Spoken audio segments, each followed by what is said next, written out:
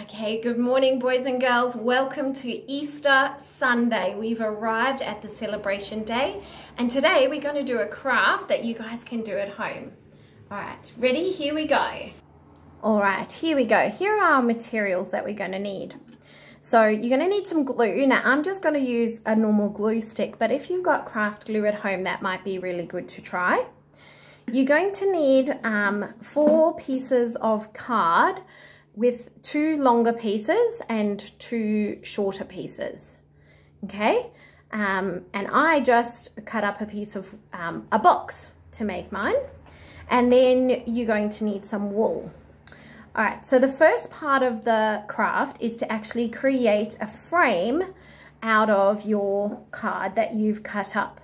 So we're just going to glue those ones together, and I quite like the frame when bits of the frame kind of stick out, so I try not to do it too perfectly, but you might prefer to make yours go right to the very edge of the frame. And also, depending on what box you cut up, you could even possibly have those pieces of the frame sticking out. So for example, down here I could do it that way if I thought that the pattern was going to work well. Otherwise, you can just do it this way, just like I have. Now, for those of you who are very creatively minded, you could even color your card in to make that look more beautiful. Otherwise, a really nice, just plain wooden frame might actually look really good. All right, I actually paused my video there for a little bit just to try and help the glue stick for a little bit longer. Obviously, the longer you can leave it for, hopefully the more stable the actual frame will be. Whilst you were paused, I took a whole bunch of my wool and cut a piece. Now I'm going to show you that I really chose a long piece of wool, because the longer it is, the more effective the whole thing will look. All right, but the longer it is, the trickier it can be. So I'm just going to make a bit more space on my table by popping other things away. We don't need any of these other things now. All right, and I'm going to start at the top. I'm going to just hook one piece around there, and carefully I'm going to weave over and over and over along the tall part of the frame. Now, boys and girls, because we're just using glue stick and cardboard, you've got to do it fairly loosely. And once you think you've used up maybe half of your wool, you're going to go to the halfway point, and then from the top, you're going to twist around approximately in the middle. And this can be a bit tricky and fidgety, so and this is where, when you've got a really long piece of wool, it looks effective, but it can get a bit muddled up. So here we go. We're going back around the other side to kind of create a bit of a capture point there. And look, have a look at where I've placed it. It's not quite in the middle, it's towards the top, and I'm pretty certain you can figure out why we've done that. And then we're going to twist it around the short way.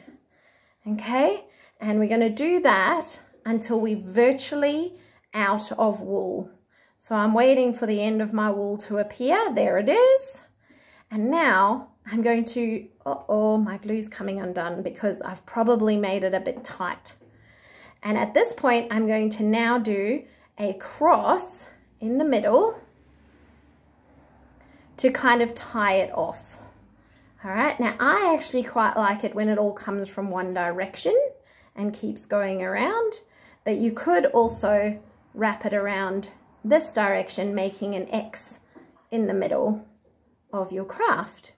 Okay, so you're going to do that until your wool is virtually finished, and then once the wool is finished, you're going to just tuck it in, and that is making a framed cross. But notice, boys and girls, that the cross is in fact empty. Jesus is no longer on the cross, and that is because today, on Easter Sunday, we remember him having risen. All right, now remember I didn't leave my glue to dry for very long. The longer the better. I'm going to go to the back here, and I'm actually just going to tuck that bit of excess wool into the back. And that is my Easter cross craft complete. Okay, and you could then add a string to the top, which would allow you to hang it as a door frame perhaps, or you could just paste it onto a wall or keep it as a keepsake. Now, boys and girls, or mums and dads, I also made it with a couple of other ideas. So if you happen to have paddle pop sticks at home, you can use paddle pop sticks instead of cardboard. Okay, and those ones I actually tried to use hot glue to get them stuck on. And then finally, if you're somebody who really likes more authentic looking things, I also made one, though it was very tricky and it's not very stable. I would have to use I'd have to use a lot more time to wait. But I made a very authentic looking one using just sticks from the garden and some Hessian style rope. All right, boys and girls, I hope you enjoy making this activity. Don't forget to post some photos of the completed products. Thank you. Bye.